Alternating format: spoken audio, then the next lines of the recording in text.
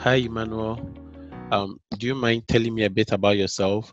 Okay, so I completed my basic education in Ankasi LA School, which is situated in the Kwabere District of the Ashanti region.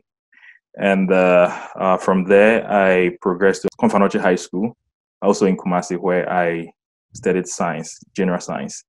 And after that, I moved to University of Cape Coast, where I did a Bachelor of Science degree in medical laboratory science. And thereafter, I was fortunate enough to get a scholarship to do my master's in biochemistry at Memorial University of Newfoundland in Canada. Okay. All right. So let's start from the University of Cape Coast. So you said you did medical laboratory over there, right? Yeah. All right. So what does that course entail? I mean, if you have to explain to a normal person, is it something that is a professional program, or it's one of these programs you can take and eventually diverge into any other field? So medical laboratory science is a professional program, and it basically deals with diagnosing diseases, human diseases. So anyone who has gone to the hospital might have encountered medical laboratory scientists at one point in time. So they take your blood sample or your urine or stool sample or sometimes tissue samples and analyze it and to help the doctor diagnose or figure out what is wrong with you. The program is very broad in the sense that we study some medical courses in addition to some basic science courses. So you could divert into any biomedical science field you want, since the program is very multidisciplinary. Okay. All right. Yeah. So after that, did you do your service? Yeah. So after that, I was retained by the department to work as a teaching assistant. And I was also working in the university hospital, the University of Cape Coast Hospital, as a medical laboratory science intern. Okay. Yeah, So that was for your service. yeah, And that's my. all right. So before you start practicing, do you take any exams or you just start practicing with your university degree? Yes, so after our bachelor's, you'd have to do a mandatory 1 year internship Okay. in a recognized hospital. So that's why I was in the University of Cape Coast Hospital. So after that, you would have to write the Allied Health Professional Council exams. That will give you a license to practice as a medical laboratory scientist in any health facility in Ghana. Oh, okay. All right. So after your service, you said you got a scholarship to go and pursue your master's. Can you tell me Yeah. about the scholarship, how you heard about the school, how you heard about the scholarship, and what went into the application process? Okay. So okay, I started looking into scholarship way back in my third year. Okay. So that's when I got interest to pursue further studies and basically do research. So back then I started, talking to people who have already done it. So some of my lecturers had studied abroad, Okay. and so I started talking to them, and they recommended that I write a GRE. And so initially I wrote a GRE, applied to a couple of American schools, and unfortunately I didn't get in. So I got into one school, but I got waitlisted for funding. So I couldn't go in. I couldn't start my grad school in 2017. So I applied in 2016 in order to start grad school in 2017. So whilst so after the wait period, so between 2016 and 2017, a friend of mine, I was having a conversation with a friend of mine, and he said, he heard about a school called Memorial University of Newfoundland. I should check it out. So I was just browsing through the school website when I chanced upon an advert on one of the professors' website that they are looking for a graduate student to work on a particular project. So I just sent them an email with my CV and my transcript and all the other documents that was listed on the advert, and they got back to me with an interview. So I went through the interview. Um, it was quite a very rigorous interview. So I went through the interviews. Thankfully I passed the interview, and I was now asked to formally apply to the school. So that's how I got to know about Memorial University, and I applied and got in. Oh, okay. So with regards to your scholarship, it means that the professor was the one funding you, right? Yes. So the way it works in Memorial is that if you meet the school requirements, so there's a threshold. So in order to do any master's program, mostly the research programs, you have to have a minimum of GPA of 3.0. So once you meet that and above, the school would consider you for the School of Graduate Studies Fellowship. Okay. So I was awarded the School of Graduate Studies Fellowship, so which covered half of my funding package, and my supervisor supplemented the rest. Okay. And Yeah, so with the package, the funding package you are talking about, yeah. what does it cover? So the funding package covers your tuition and your stipend. Okay. So the university sets a minimum funding package a graduate student is supposed to hold. So in Memorial University, master students, I think it's around 17 to 18,000 dollars per year. So that's the minimum the university has set. So for me, in my case, the School of Graduate Studies awarded me a fellowship, which covered half, and my supervisor had to complement the your tuition. All right. And then for the master's program, how many years is it? So it's 2 years. It's 2 years. All right. So you said you wrote GRE for the US schools, but you didn't Yeah, get funding. So yeah. for Canada, did you have to take any other exam? No, Canada, you don't need GRE. For most of the programs, you don't need GRE. But I know for some programs like, computer science and some engineering programs, you do require GRE. But in my case, but biochemistry, you don't need GRE. Okay. And also for your master's program, what are you doing for your thesis? What's the research about? So the research is in cancer research. So my project was focused on understanding how obesity contributes to the progression and metastasis of breast cancer. So it's known that people who are obese, have a higher chance of dying from breast cancer. They have at least 30% chance of dying from breast cancer, and they have increased metastasis. So the cancer basically spreads more in obese individuals compared to lean individuals. So um, I wanted to find out why this is so.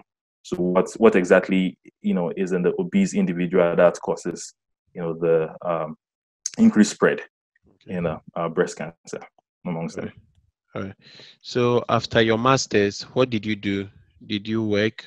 Oh, So I just finished my master's, okay. and so right after, before I finished, I started looking for PhD programs. So I applied to a couple of PhD programs, and I got into McGill University.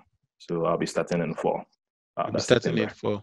for. Okay. Yeah. And can you tell me about the application process also for your PhD? How was it? So in Canada, generally, you have to find a supervisor before you can apply to any school. So I started reaching out to different professors in different schools. So I basically sent them an email expressing interest in a particular project. So you have to go through their website, read some of their papers to understand exactly what they are doing in their lab. And if that's powers your interest or suits your interest, you reach out to them and you tell them what you can bring on board, your experience, and basically how you are going to contribute to their research group. And that's what I did. So I just sent them an email, added my CV and my transcript, and yeah, they go back to me with an interview, just like my master. So I went through the interview process, and that's how I got my PhD. Right. So it means that you didn't write any proposal. No, no. So usually they have grants in their lab, and they have like ongoing projects, and they basically need students to come and work on those projects. So they have all those active projects listed on their website. So you just have to go through their website and sometimes find out if it's if it's a current project, because some profs don't update their websites that often. So you have to like find out if it's an active project, then you apply or Okay. send them an email. Yeah. All right. And so I know you did your master's, but let's take it as someone who has just finished their undergrad. Mm-hmm. Can such people also apply to that program directly? That's taking your undergrad in Ghana and transitioning into the PhD. That's quite rare, even for people who did their undergrad in Canada. So what happens is that you'd have to, if you want to go straight into PhD, you first apply for masters, and maybe in your second year or by the end of your first year, you transfer to PhD. So in that case, you wouldn't get your masters, so you do your PhD. So the PhD is usually 4 years if you have the masters, and 5 years, 5 to 6 years if you don't have a master's. So instead of doing it for 4 years, you do it for 5 years. So basically, that's how it works. Oh, okay. But your grade has to be like extremely high, like 4.0, 3.9, 4.0 That's to do from that. the undergrad. Yeah, from the undergrad to be considered for that option. Yeah. Okay, so that means that with your GPA from Ghana, they don't try to convert it into a Canadian system. They just accept the Ghanaian GPA. Yeah. So the school internally, they have they are able to convert it to the Canadian system. So I know for some US schools they ask you to go to WS, where they convert the WS, convert your Ghanaian grade to the American system. But in Canada they don't. Most of the times they don't do that. So the school do the conversion for you. Oh, okay. And so for your Yeah. PhD also, what will you be studying? So I'll be studying experimental medicine. So it's actually a drug development program. So we'll be try to develop a drug for breast cancer. Oh, okay. Wow. Yeah. That's interesting. Okay. Yeah. All right. And also with your program, I realize you keep mentioning biochemistry. With the undergraduate degrees in the university, Mhm. which of the courses do you think are a better fit for your program? So I remember when I was applying, I was a bit skeptical because I was coming from medical laboratory background. Will I be accepted in the program? And I remember asking my prof, and she was like, "I don't care your background. Once you have a basic science background, you understand basic science, you would be okay."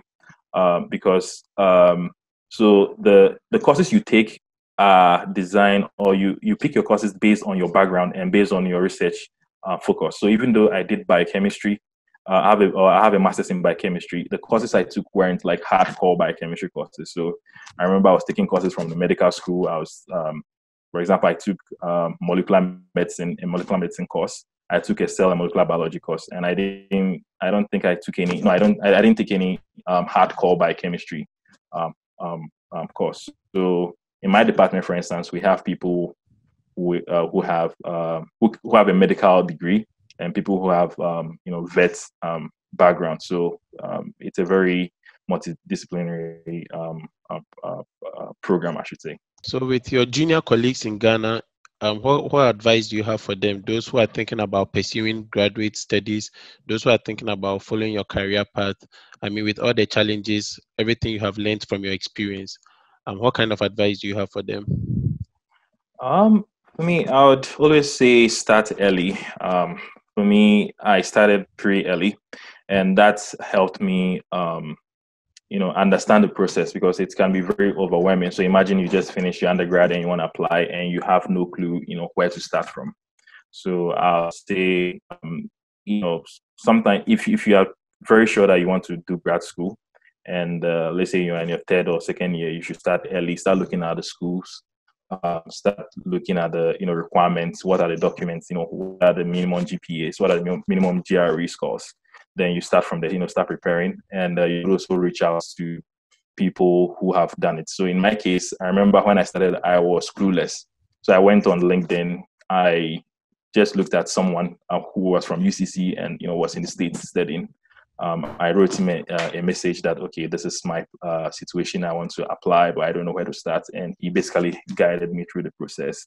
And yeah, so for me, I think I would recommend that people, if you don't know where to start, just reach out to people for help, and also spend time, researching different schools and their program requirements. All right. I thank you very much, Emmanuel, for taking time to share your experience and your journey with me. I'm pretty sure those who'd watch it would really appreciate the time you have sacrificed or taken off your busy schedules to Yeah. actually help them with their applications. Thank you very much. You're welcome.